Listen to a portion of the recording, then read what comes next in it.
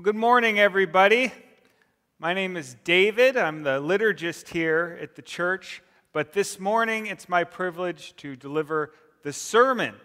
And I'm doing this sermon as the last sermon in our sermon series on humility. So I was asked to speak about humility, and so that got me thinking about different times in my life where I have been humbled, different times where I found myself in a state of humility. And it wasn't that hard to find a lot of times where I had been humbled. But for some reason, there was a time in my life that just seemed like one of the peak eras of experiences of humility for me. And so when I was thinking about these times historically in my life, often I came back to my high school years. It was a time where I was often humbled.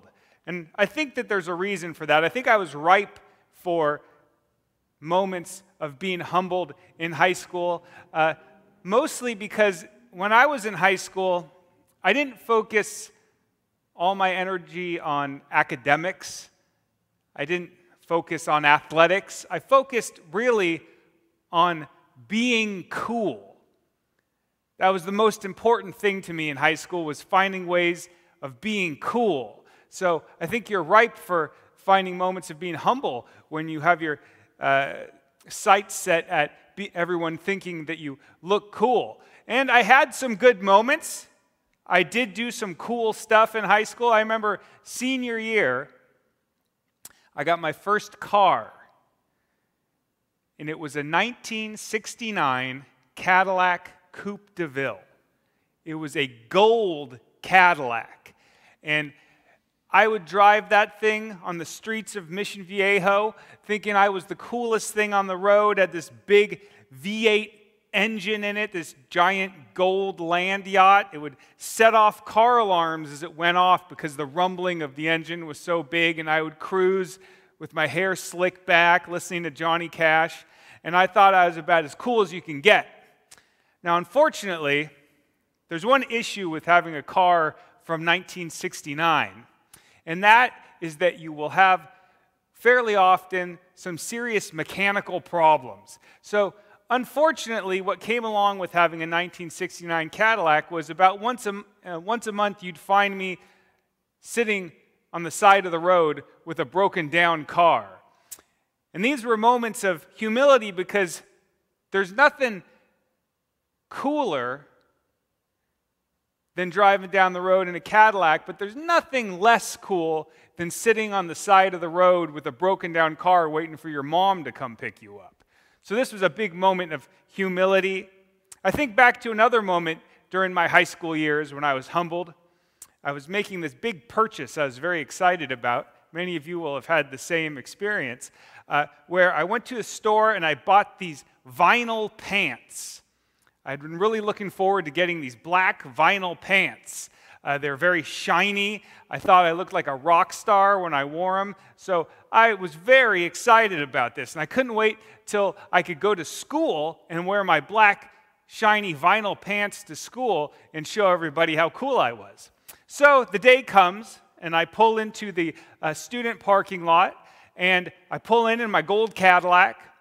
I get out of the car, and then I have a choice to make. You know, I got my black vinyl pants on, but I also, because it was the 90s and I was cool, had this long chain going to my wallet, between my wallet and my pocket. It almost came down to my knee. You know, these wallet chains weren't actually allowed on campus because, you know, they could think that maybe it's a weapon or something like that. So I had a choice. I could either take off the wallet chain and leave it in my car, and there it would stay safely. Or I could take what had to be about 2 pounds of metal chain, take it and then stuff it behind my wallet in my pocket so that they would be none the wiser, and then I could have my wallet chain on me. Well, that was the choice I made. So I stuffed the wallet chain in my back pocket, and it was bulging now with my wallet and this, you know, like I said, 2 pounds of chain. And then off I went on to school. And as I was walking around campus, I didn't realize that the weight of that chain was causing my vinyl pants the pocket to rip, which was then causing the whole back panel of my pants to rip open. So I had a giant hole in the back of my pants as I was walking around high school. And this was pointed out to me by other high schoolers. You wouldn't be surprised that they were very happy to point that out to me. And I was the victim of many jeers and laughs. And I have to be honest, when I think back even then, I remember looking down at my vinyl pants, something that was already getting me a lot of attention, then looking at the big hole in the back of them, and then I'd hear the jeers and kind of go, well, I think I was asking for that one. And that was a feeling of humility. I knew I wasn't the coolest guy on campus right at that moment.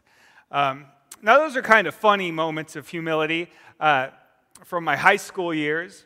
It didn't make me lose focus on being cool, though. I was the cool guy driving the Cadillac during high school and college. I was playing in rock and roll bands all around Los Angeles.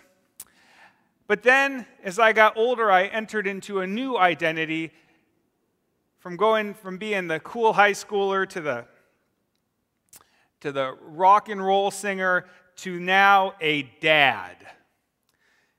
You see, one of the most humbling experiences of my life has been the experience of parenthood. You know, instead of being the guy driving down the road in his Cadillac listening to Johnny Cash, now I drive a Honda CR-V and listen to Kids Bop. For those of you that don't know what Kids Bop is, it's top 40 hits of today as sung by children. This is not necessarily the coolest thing to be cruising down the street listening to in your soccer mom car.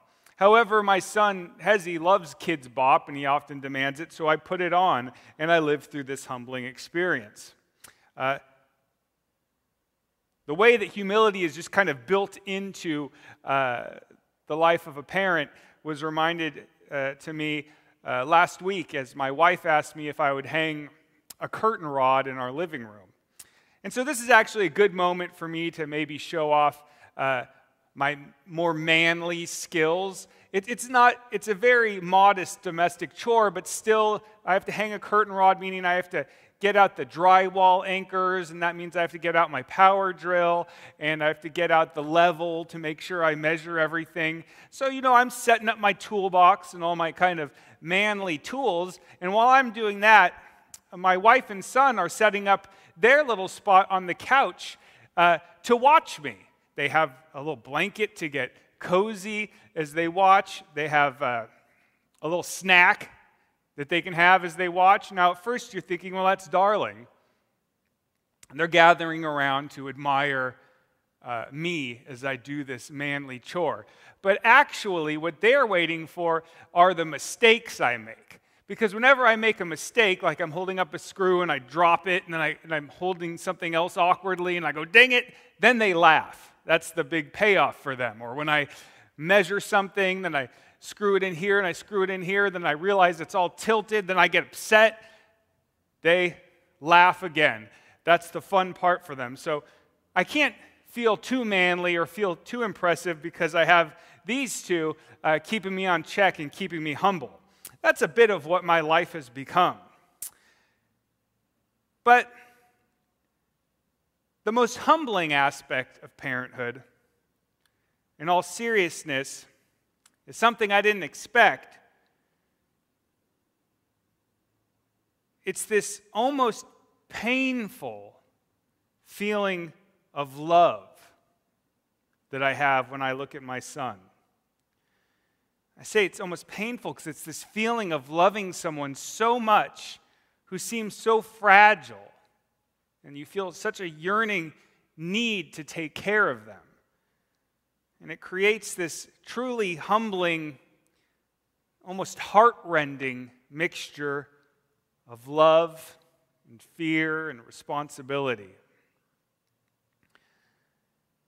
But there's been a blessing.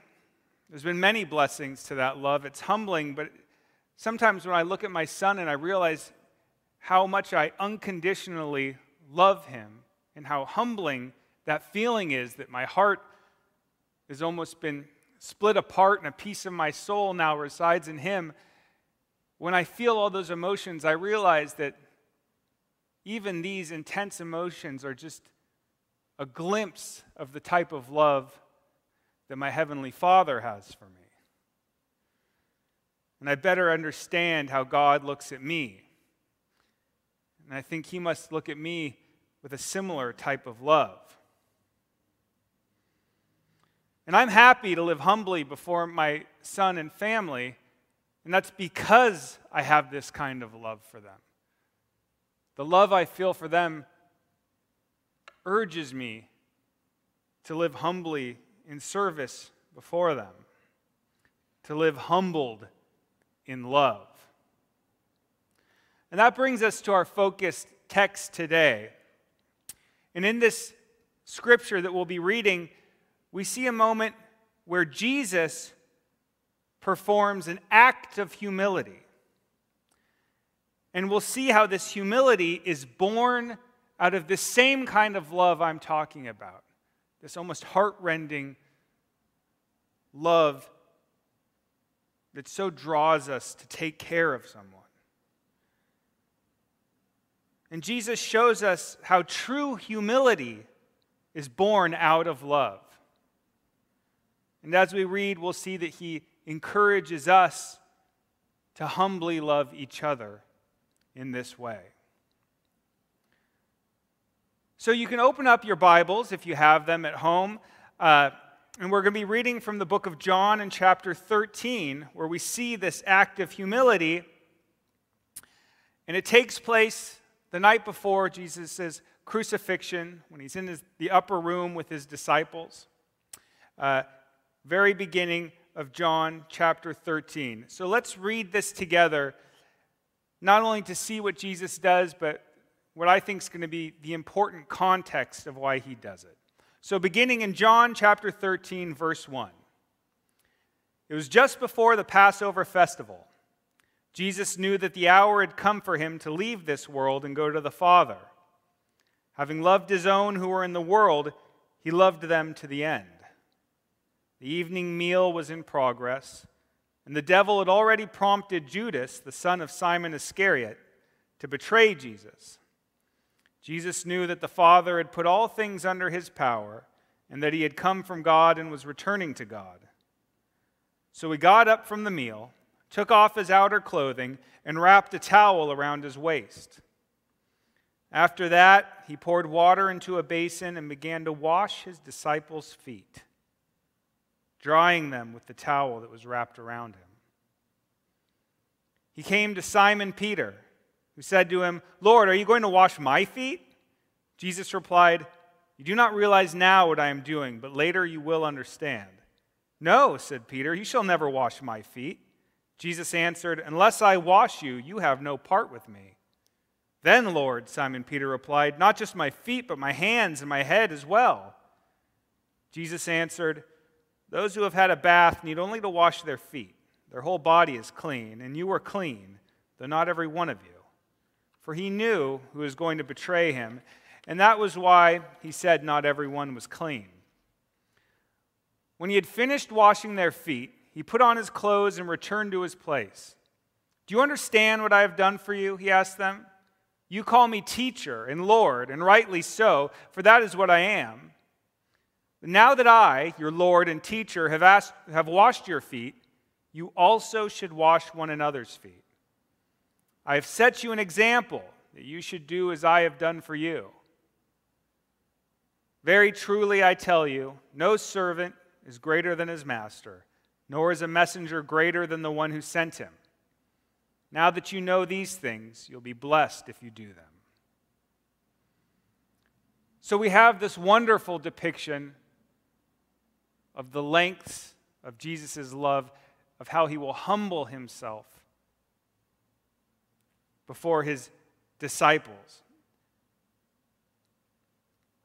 Humble himself in a dramatic way. The act of washing a guest's feet was reserved for servants or even slaves at this time.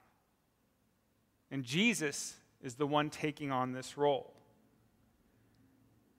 But I think it's important that we pay attention to the context in which he does it.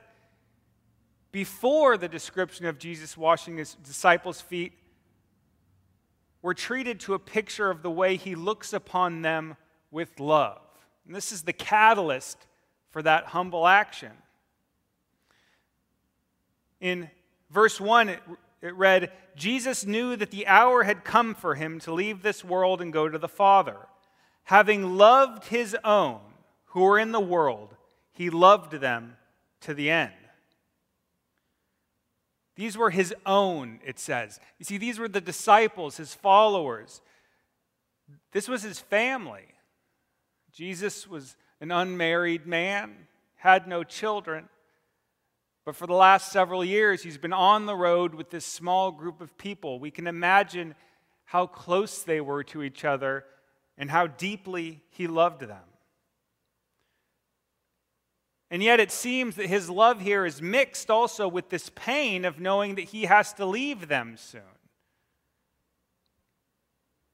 This heart-rending pain he must have felt. You see, when I read this, as I read it several times, there was something in it, in that picture of Jesus looking at these disciples that he'll soon leave. There must have been some fear of how will they take care of themselves when I'm gone. This unconditional love that he had for them. And it reminded me, of course, of that love that I have for my son. And I've had trouble describing what that love is. I use this word heartrending. I don't know if that sounds too negative. It just means that there's a certain amount of pain in the strength of it. And it actually caused me to do something which I feel somewhat proud of. It makes me feel like a real preacher, was that I said I should look up the Greek word for what this love is. So I actually looked up the Greek words in the passage. That's where I feel legit now. And you see, the Greek word for the love Jesus feels in this verse is agapesis, or agape love. Now, there's several different types of love in Greek. There's words that describe the love that, that has romantic love. There's love that you feel between friends, brotherly love. But this agape love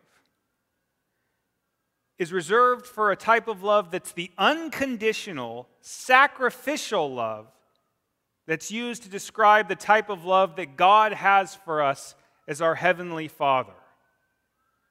And this is the type of love that Jesus looks upon his disciples with. And it seems that, at least in a small way, it seems like the best way of describing that heart-rending type of love I was describing that I felt for my son. And now as we read this story about Jesus, we see that it's out of this type of love, of looking at his disciples with this feeling of agape love, that spurs him on to this action of humility. Picking up in verse 3, it's written, Jesus knew that the Father had put all things under his power, and that he had come from God and was returning to God. Again, he's remembering, I have to leave soon. I'm returning to the Father. So, and I like how just that word so places us in the narrative. He thought about this. He was looking with love on at his disciples, knew that he had to leave. So, what does he do? He got up from the meal, took off his outer clothing, and wrapped a towel around his waist. After that, he poured water into a basin and began to wash his disciples' feet, drying them with the towel that was wrapped around him. We've been talking a lot about humility, and we see this act of great humility on the part of Jesus, but we're reminded that this humility needs to be rooted in the feeling of love. It's Jesus' love for his disciples that causes him to humble himself in this way. And he explains that it's not just because he loves them that he does this, but because he wants us to love each other in this same way. When Jesus explains to the disciples why he did this, he says this. So picking up in verse 12, when he had finished washing their feet, he put on his clothes and returned to his place. Do you understand what I have done for you? He asked them. You call me teacher and Lord, and rightly so, for that is what I am. Now that I, your Lord and teacher, have washed your feet, you also should wash another's feet. I have set you an example that you should do as I have done for you. Very truly I tell you, no servant is greater than his master, nor is a messenger greater than the one who sent him. Now that you know these things, you will be blessed if you do them. You see, just as Jesus was called to humble service due to his feeling of love for his disciples are called to engage in this type of humble service with each other. And our treatment of each other, shown by this humble service in Jesus' example of the washing of the feet, is something that needs to be rooted in that same type of love that Jesus felt for his disciples. Now, this all comes to connect a couple chapters later in John chapter 15. Jesus again tells them that they need to take care of each other, that they need to love each other with sacrificial love. In John chapter 15, starting at verse 9, this is what Jesus says to his disciples. As the Father has loved me, so have I loved you. Now remain in my love. If you keep my commands, you will remain in my love, just as I have kept my Father's commands and remain in his love. I have told you this so that my joy may be in you and that your joy may be complete. My command is this: love each other as I have loved you. Greater love has no one than this, to lay down one's life for one's friends. I pause there because there's that sacrifice that's part of this agape love. And it connects back to him sacrificing his station in life to humble himself down to wash his feet. And this has been described as purposefully on Jesus' part to be a representation of the way he's going to humble himself on the cross. And again, it's all rooted in this love that he speaks of in John 15. You are my friends, he goes on in verse 14. You are my friends if you do what I command. I no longer call you servants because a servant does not know his master's business. Instead, I have called you friends, for everything that I learned from my Father I have made known to you. You did not choose me, but I chose you and appointed you so that you might go and bear fruit that will last, and so that whatever you ask in my name, the Father will give you. This is my command: love each other.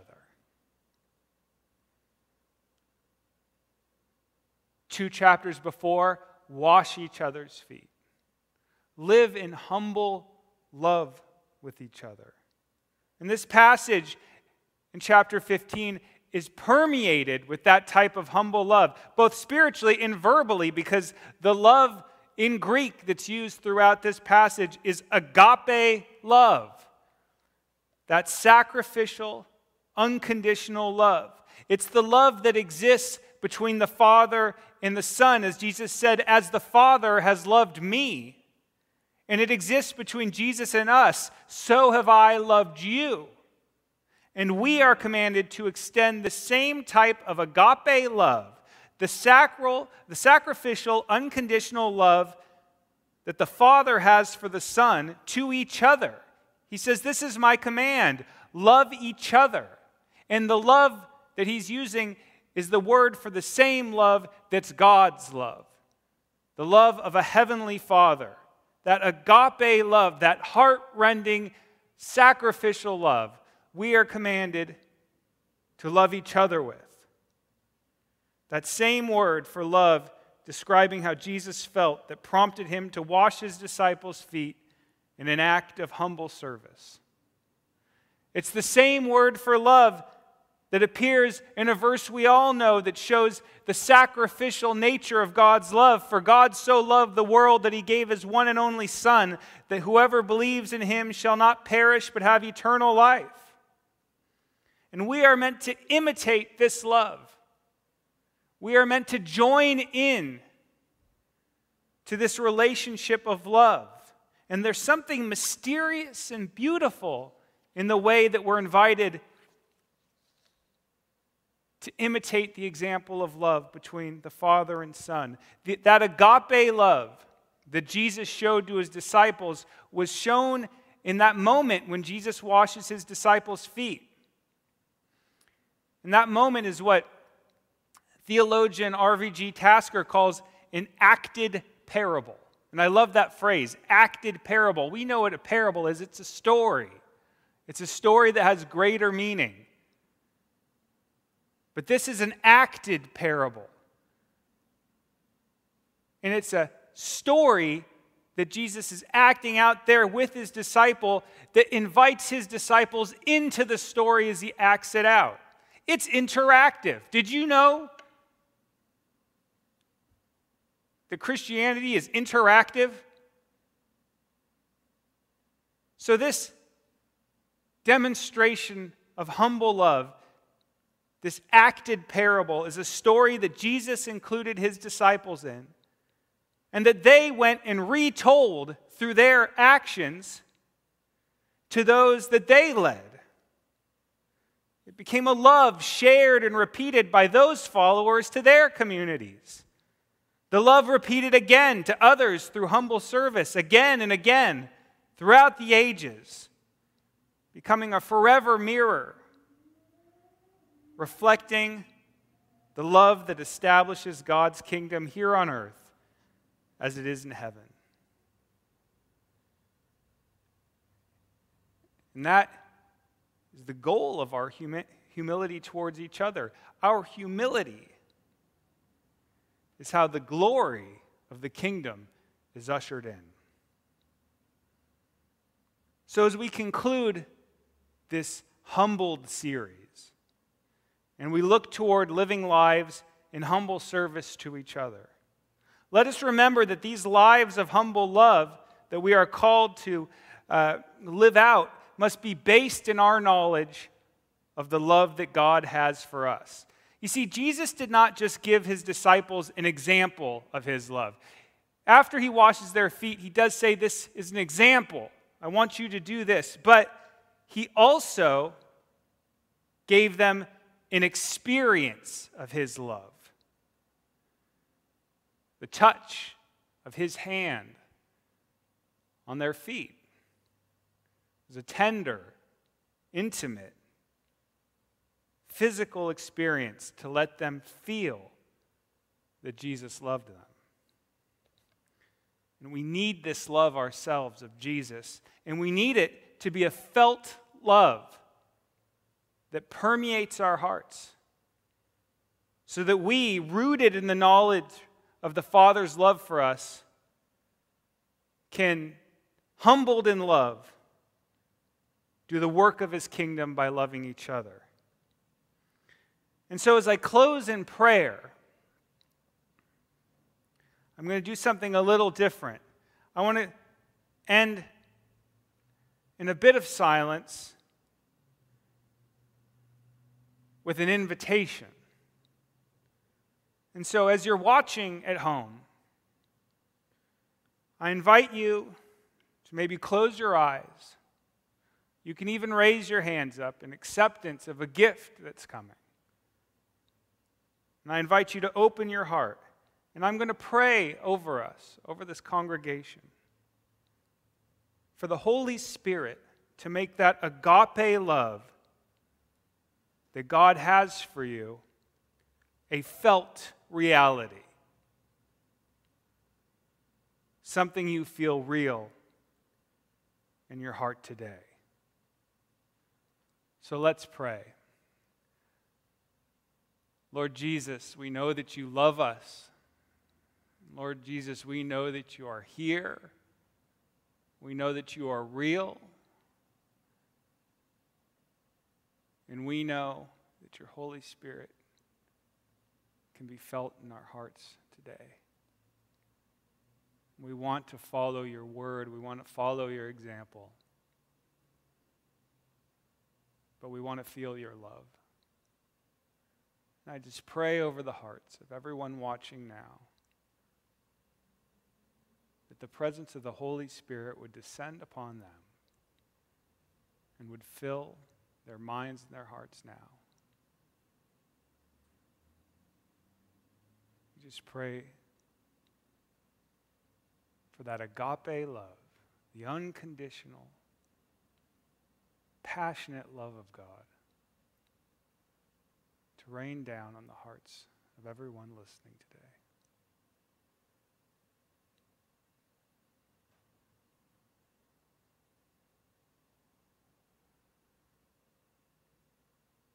Heavenly Father, we know you are good and you are faithful.